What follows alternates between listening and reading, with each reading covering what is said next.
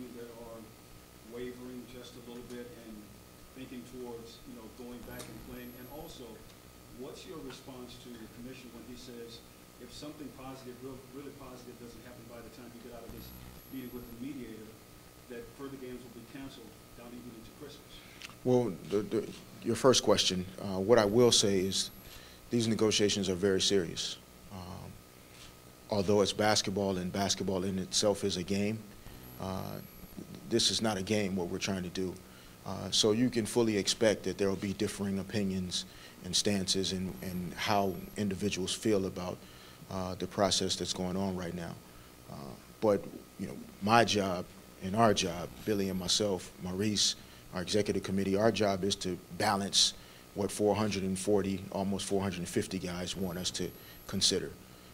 So our job is to take into consideration all of the differing opinions and values that our guys want us to. But at the end of the day, there hasn't been anything that has become unclear in where our guys stand, and that's with us and behind us. And even if we differ in opinions at times, because that's what happens in business, we're still together and we're united in our resolve and our focus in getting a fair deal done. The second point, that's an arbitrary deadline just to throw out on Commissioner Stern's part. We don't see it that way.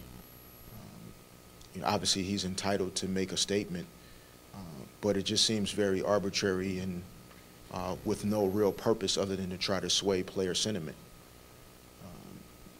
I don't agree with the way it's been done, but I'm not him, so I can't, speak to that part of it. But what I can say is, for our players, we've made a pledge not to continue in any way to try and allow what is said or written or printed in the media or statements that will be made to frustrate us or sway us in a way, to not make sure we're thinking as businessmen and we're being very smart about what it is we need to do, not only for starting the season right now and for getting basketball back to our fans right now, but this collective bargaining agreement sets the foundation for basketball for 6 or 7 or 10 or 15 years to come.